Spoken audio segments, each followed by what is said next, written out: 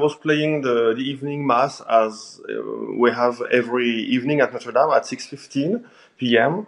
And during the gospel, when the priest was reading the gospel, the fire alarm rang, but nobody knew exactly what it was because it was the first time that we heard it inside the cathedral.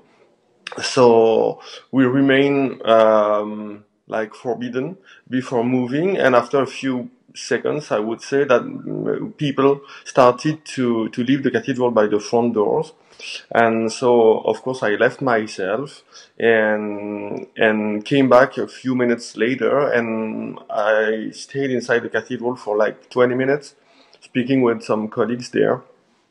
And finally, I left at about 6:45, but I didn't see any fire or any smoke, and I really thought that it was just something not working good or just a mistake or whatever. Apparently, the main organ, the great organ, is quite preserved, which is a very great news. But once again, we have to check it ourselves to make sure it's really the case.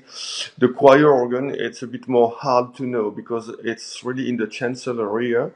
And when I saw some pictures of the inner part of the cathedral, that looks also not that bad, I would say.